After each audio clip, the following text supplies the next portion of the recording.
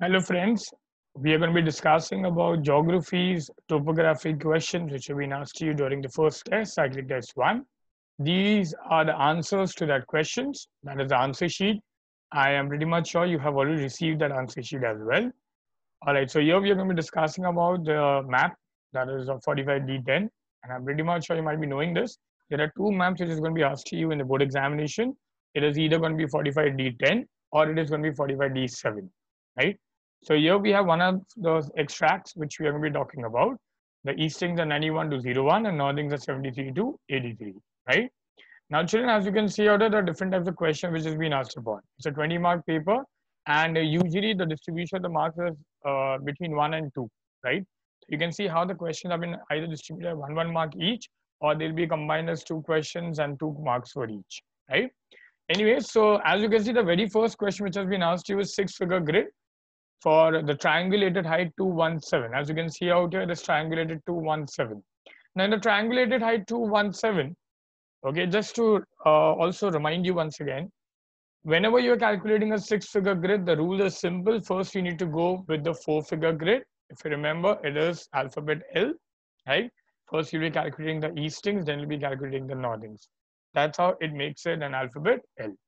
And then, in order to calculate your 6-figure grid, you need to go to the number 7, ulta ho jayega, right? And then you'll be going back to the eastings first again, and then you'll be calculating the northings again, for which you'll be requiring a scale, right?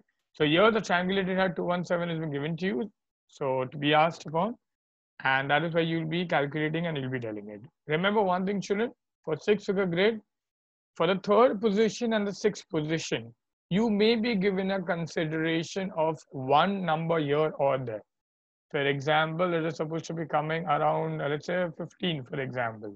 So when you divide it, okay, so it should be coming 7.5. Now, if you either write 7 or you write down 8, they will consider that. Okay. In my opinion, you should always go to the lower number, and that should be number 7. Let's take an example. So coming back out here. So here we have the triangulated height 217. This is how you have the first 4-figure grid: 94, 0, 79, 3. Now 0 and 3 is basically the 6-figure grid what we found out after calculating the 4-figure grid. In the similar lines, we have the lined well. A lined well is basically the well which is supposed to be having water, and moreover it is properly constructed. It's a proper well which has been constructed for the purpose of storing the water. So here another one which we have is 92 and 6 and 81 and then 4 again, right? In case if you have a digit in the third and the sixth position, if you have a little here or there, it's considered. Okay. Let's come to the second one. Now over here, the question has been asked is on which is the left tributary of a particular river. So over here, the left tributary is Balaram Nadi. You need to look at the flow of the river. In which direction is the river flowing? From where to where? For example, if the river is flowing from west to east, that is, it is moving from west to east. So this side becomes the left hand side, this becomes the right hand side. So anything out here which has been asked upon becomes your left bank tributary. Anything which is on the right hand side of your river will become your right hand tributary. So accordingly, you should be knowing how to divide left bank tributary and right bank tributary, right?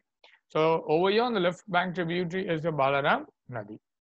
Likewise, the next question which has been asked to you, what is the direction of the flow? So precisely they've said it is southeast to northwest. It's going a little tilted, southeast to northwest. Come to the C question.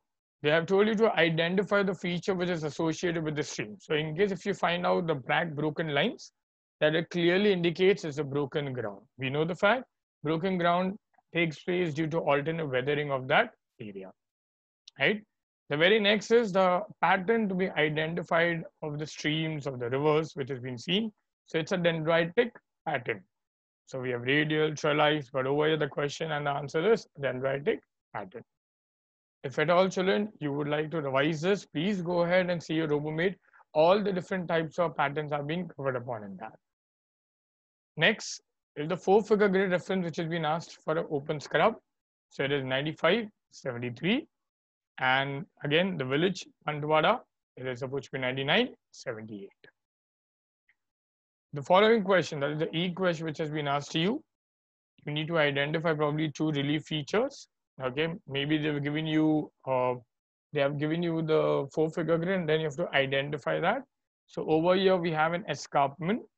Okay, escarpment is a wall-like structure for which you need to see the contour lines. All these science symbols have been covered upon in your master key soft copy, in your RoboMate. So please go ahead and revise it once again in case if it's going wrong. The next is going to be a ridge or a watershed. Ridge is the perfect idea behind writing the right answer. It's ridge. Ridge is again, if you must have seen, basically it's an elongated contour line which has been identified with two sections in between, right? So that is going to be a ridge. Likewise, the next question which has been asked to you, what could be the reason there is a limited cultivation in the map? So first and foremost, if there is limited cultivation, then always search for sand dunes. And how is the sand dunes be denoted? So with a brown color patch and dots, black dots will be marked upon on it. This clearly indicates there is presence of sand or sand dunes. Remember, when sand and sand dunes are, they restrict that area for cultivation. Second, if there is a broken ground in the surrounding areas, any which way the land is unfit because there is no water, the land has become completely dry. It's a wasteland area.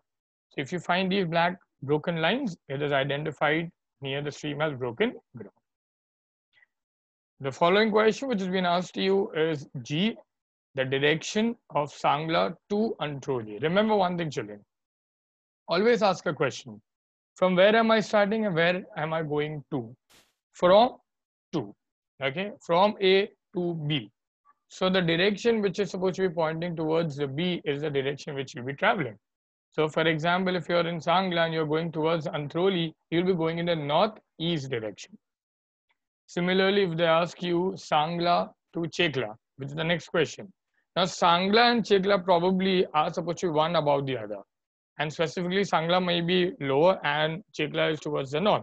That's the reason why it is immediately said as it is written towards the north. How do you identify it as only north? If it's belonging to the same grid. If A and B are in the same grid, then we say it is either north or it is south. In this case, it is north, right? Likewise, the following question, that is the H1. The region, how do we identify that the region experiences a dry condition or lack of agriculture? Any such question will be asked. So in all these conditions, we can write down, first, the region receives a seasonal rainfall. That means only for a particular season we'll receive the rainfall. What are the evidences to prove that? So first, we have a dry river. Now imagine for a minute if the rains would have been there throughout the year, water would have been available, the streams would have not been dry, the rivers would have not been dry, the dams would have not been dry. But over here they are. That means it's a clear indication that the conditions are hot and dry. It is only for a particular season that they receive water. Plus, there is presence of sand features like sand dunes and sandy areas, and the presence of broken ground. All of them are sufficient evidence to show that the area receives a seasonal rainfall, also indicating that the rest of the time or the rest of the part of the year, the land is completely dry.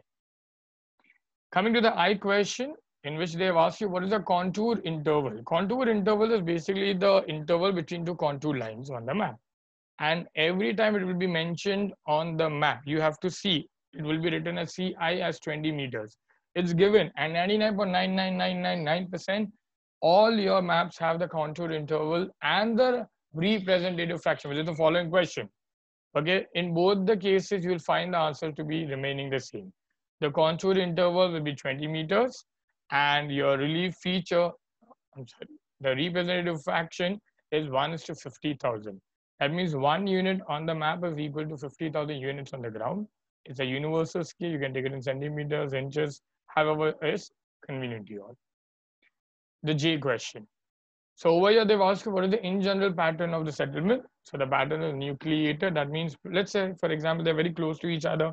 They're settled together in a very close proximity to each other. It is identified as nucleated. If they would have been far away, you could have written as dispersed or scattered, right? If only one house would have been in the entire area, it is isolated, right? So coming to the next question. Reason why the regions are unsuitable for cultivation of crops. So as mentioned, first is broken ground is present. And how do you identify that? So white color region has also been seen out here. And the white color region is indicated with the barren land. Barren lands are those lands which are unfit for agriculture, right? So children, here we've discussed this entire paper. It was a very simple paper provided you've referred to it, right? And I'm also very much sure that if you do topography thoroughly, if you practice it on a timely basis, even these basic things, if also if you do it and you revise it, I can assure you, you can score full 20 on 20 marks. And remember one thing, children, geography paper is very scoring. And as we've already discussed, in our 80-mark paper, 20 marks is for topography, 10 marks is for map of India. The balance 50 marks is your writing questions.